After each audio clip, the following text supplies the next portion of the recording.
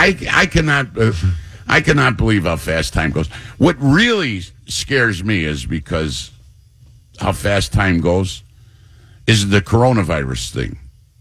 Oh, I remember March when it all broke of 2020, which is almost 2 years from now. 2 years ago, I mean. In a few months, it'll be 2 years. November, December, January, February. 4 months, it'll be 2 years. The coronavirus thing all started. And then we had the shutdowns and everything. Mm-hmm. Everybody was staying at home. I started working from home and stuff like that.